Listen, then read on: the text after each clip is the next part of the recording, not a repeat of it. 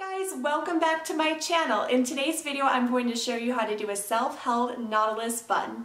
Now, I wasn't able to do this hairstyle comfortably until I hit classic length, and that's just because my hair tends to all be one length and I have a lot of hair, so it all depends on your hair type. So I'm going to do it first at a normal speed, and then I'm going to slow it down so you can really understand how to do this.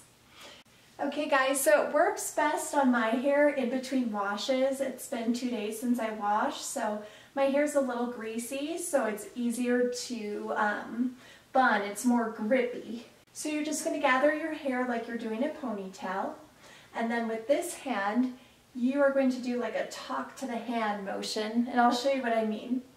So you are going to put your hand like this with your thumb out, grab some hair, and loop it around. Okay, so I'll show you again. So you're doing that loop, and then this hair that's remaining, you are going to wrap around the base. And then that loop you created, you're going to spread it open and make almost like a scrunchie, and this will secure your bun.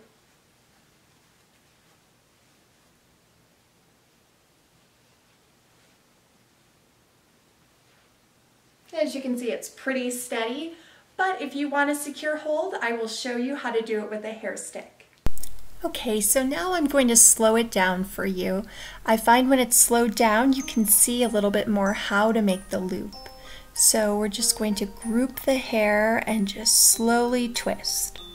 So I encourage you to keep practicing this a bunch of times until you become confident.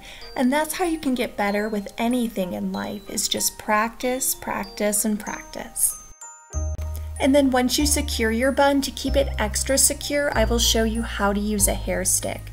So you want to start by making sure that you grab hair from the bun, but you also want to grab some from your scalp, and that's going to keep it secure. So play around with it until you get it, stick it through the bun, grab a little more scalp hair from the other side, and then stick it through the other side of the bun. And as you can see, I do have my tree up, but I do need to decorate. I promise my next video it will look more pretty. Well, I thank you guys so much for watching. I hope you found this video helpful. If you need to, just watch it a couple times, keep practicing, let me know if you get it. And I look forward to seeing you in my next video. As always, peace, love, and long hair. Bye guys.